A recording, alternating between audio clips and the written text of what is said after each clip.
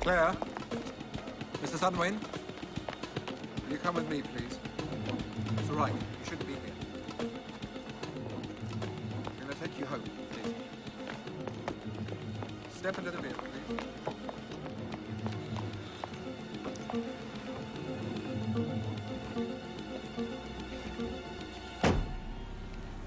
Her name is Angela Parra. She's a bar girl, and we are very keen to protect you from her.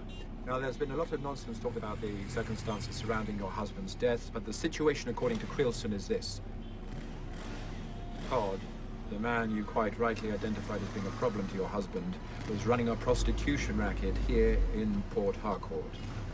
And his intention was to extend his operation and use your husband to help him ship the girls to London.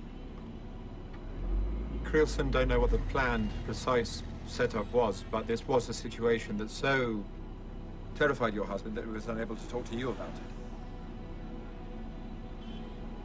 Your husband's kidnap, his death, and the death of his colleagues was in no way related to Todd.